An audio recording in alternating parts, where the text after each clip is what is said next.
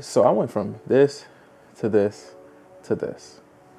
What's up, everybody? My name is Ruben Davis, Future Doc, and today I'm going to tell you how I increased my MCAT score by 17 points. We're going to go through my score breakdown, my study strategy, and some tips that I think can help, take your studying and your score to the next level. Let's get into it.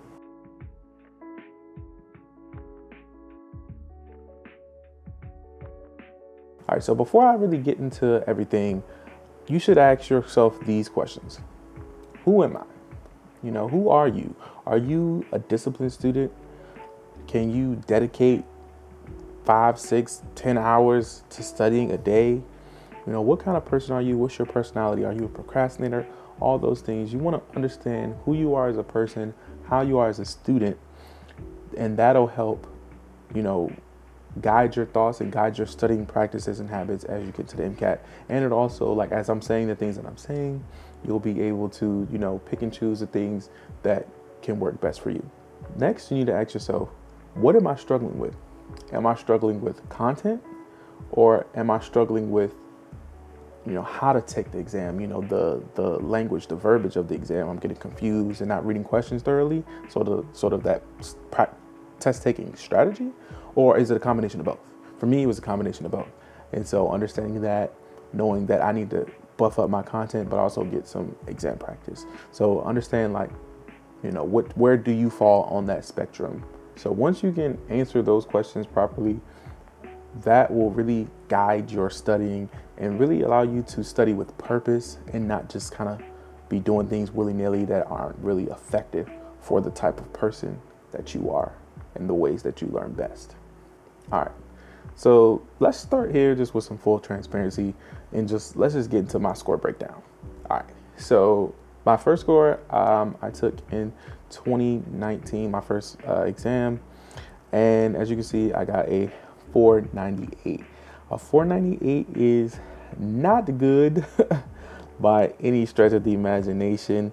There are some schools whose minimum requirement, like Howard, for example, I think their minimum MCAT is a 494.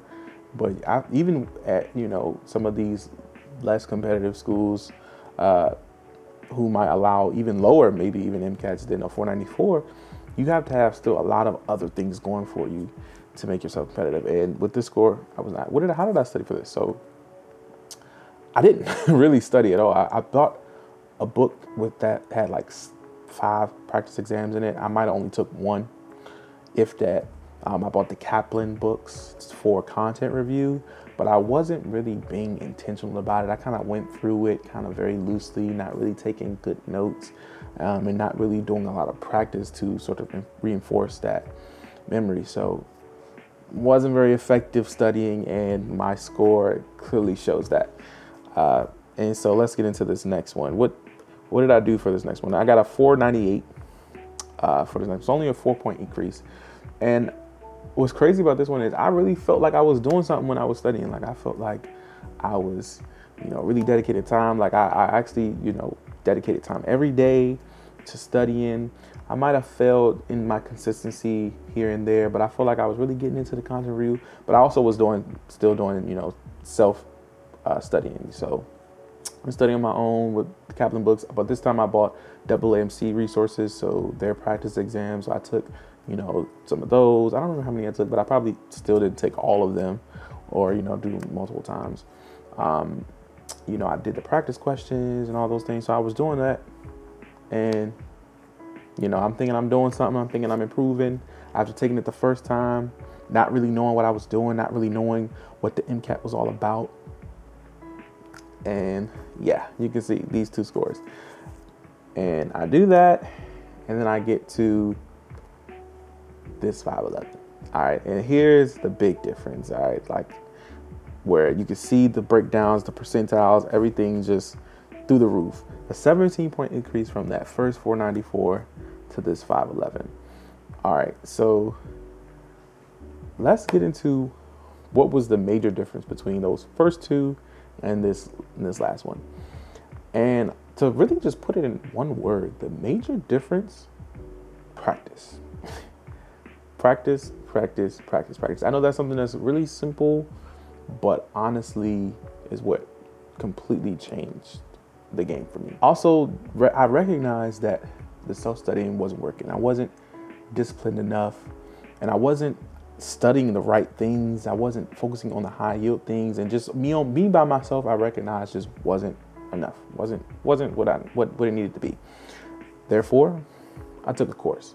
I mentioned some of these things in my previous video. If you haven't seen that video, make sure you go watch that. You can use the link up here to watch that video, just talking about my journey a little bit.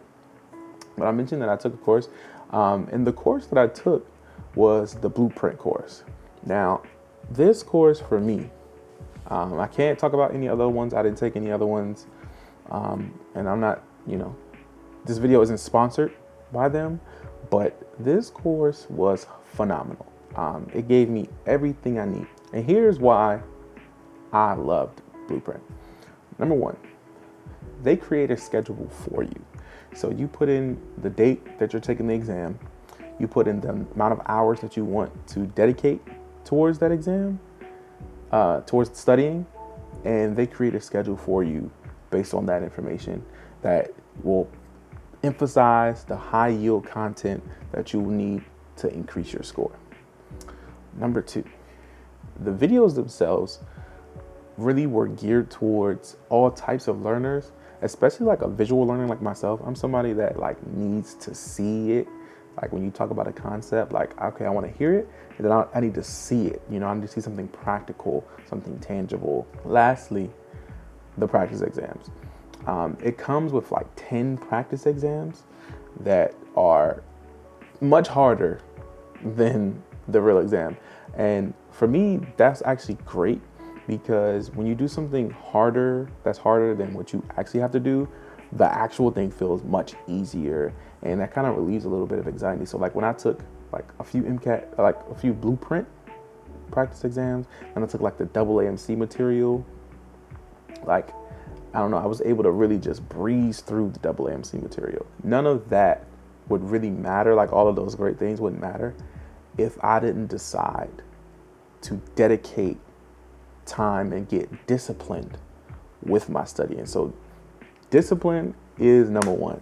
If you don't have discipline, you got to find it. Go dig down deep and find some ounce of it. Find whatever that reason is, for you to go to med school, whatever it is, to obtain that discipline and really to, take your studying to the next level. So let's kind of get into my crazy sort of study regimen / strategy. When I first started the exam, so first of all, let me talk about my timeline. I started studying like late June, and my exam was like mid-August. Let me look at it. August 13th. So I didn't have that much time to really go in to try and increase my score, because I knew I needed at least a 510 for the school I was aiming for. And so that was my goal, like a 510, and if anything better. That's a lot that's missing to get from A to B. And so I'm like, okay, I really got to go in, I got to grind. So I started off with doing a lot of content review because I recognized that there was a lack of certain knowledge. And another thing I liked about Blueprint is that they give you those small like facts and little like details, that one little detail that'll help you answer like a bunch of questions. For example, like the conversion of millimeters of hemoglobin to PSI, or whatever that conversion was. Those like little facts that they'll give you in the videos that they'll emphasize, like you need to know this, are things that I wouldn't have, recognized on my own, things I wouldn't have studied on my own or even thought were super important. Some of those equations and just little conversion facts and different little details that go a long way to really increase your score point by point. The format for the course was modules, online modules. So I watch videos and there'll be practice questions after each video. And then I can do practice, questions per section, whether it's like carbohydrates, glycolysis, physics, lenses, whatever topic it was, I can take specific like practice questions for those and watch videos specifically on those.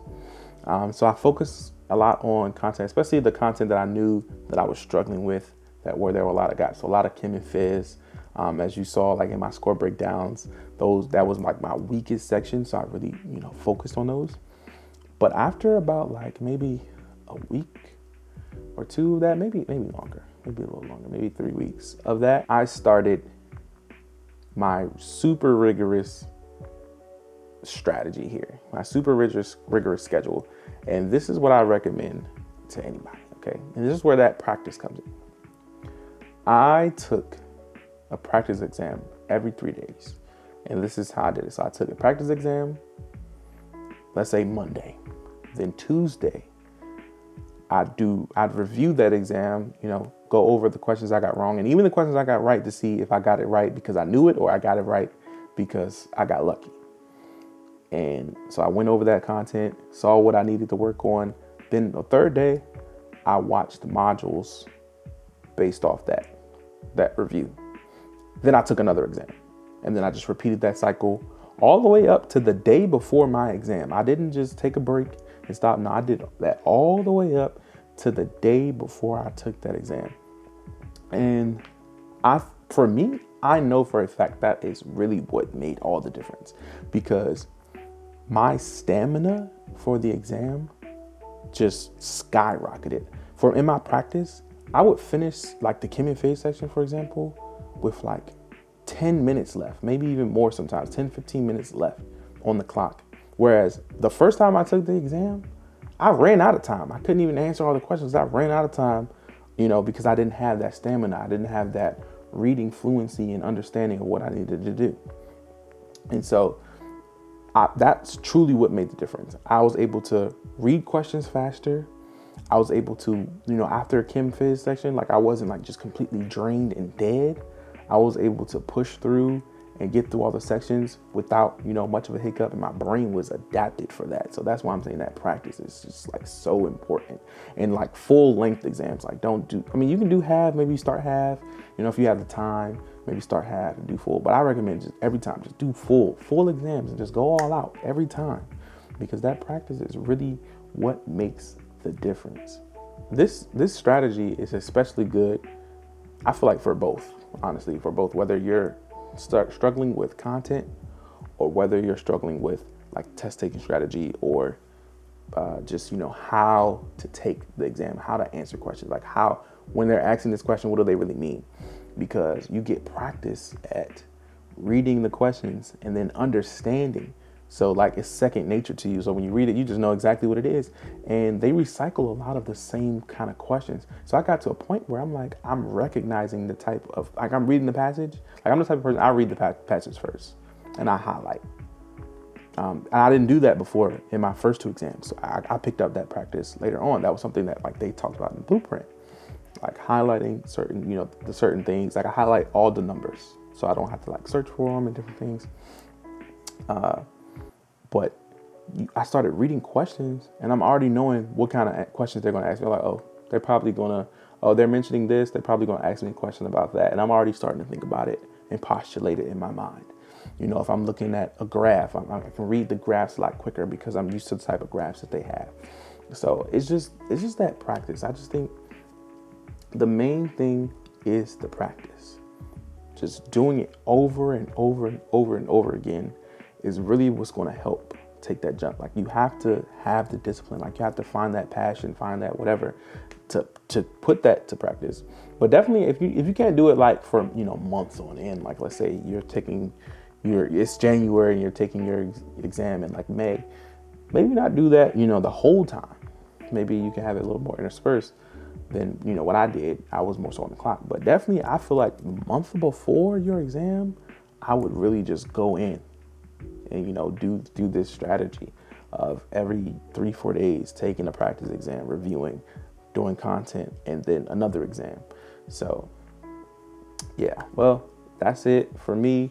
I hope you liked this video and you learned something. If you did, please give that like button a smash. Make sure you subscribe to the channel for more videos like this. Make sure you comment down below any study strategies that you have, any questions, and any other recommendations for videos that you'd like me to do in the future. Thank you for watching. Stay tuned for next one.